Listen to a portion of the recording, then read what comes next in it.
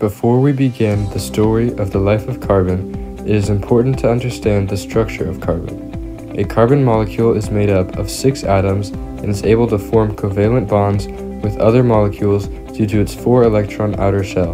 An example of this is carbon dioxide.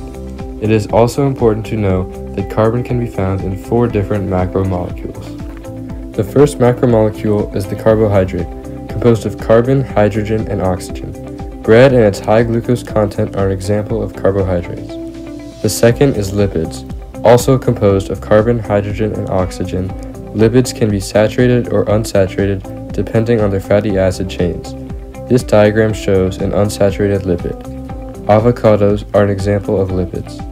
The third is proteins, made up of carbon, hydrogen, oxygen, and nitrogen. All animal meats are an example of protein. The fourth and final macromolecule is nucleic acids, made up of carbon, hydrogen, oxygen, nitrogen, phosphorus, and sulfur. Nucleic acids make up most DNA, and ATP is an important one of them used in cellular respiration. Now we can begin the life of a carbon molecule. In this film, we will be starting at the site of an erupting volcano. As the volcano erupts, carbon enters the atmosphere in the form of carbon dioxide. This carbon dioxide can now enter into the leaf of a plant through the stomata and into the chloroplasts.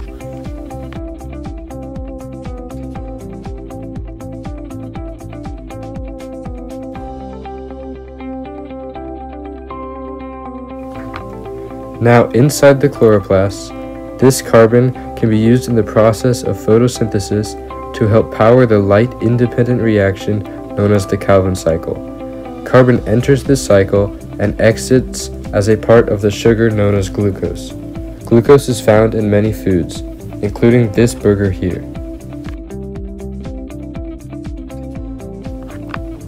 When we eat and digest this burger, our body is able to use its glucose to power the process of cellular respiration. The first step to cellular respiration is glycolysis, which converts glucose into 2 pyruvates and produces 2 ATP. The carbon then undergoes the bridge reactions and enters the Krebs cycle.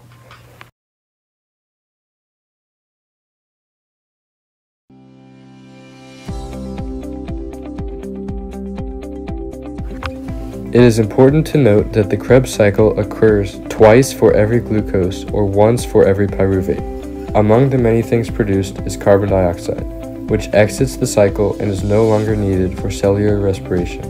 The final step still needs to occur, however, known as the electron transport chain. The carbon dioxide that is released from the Krebs cycle leaves our body when we exhale and returns to the atmosphere.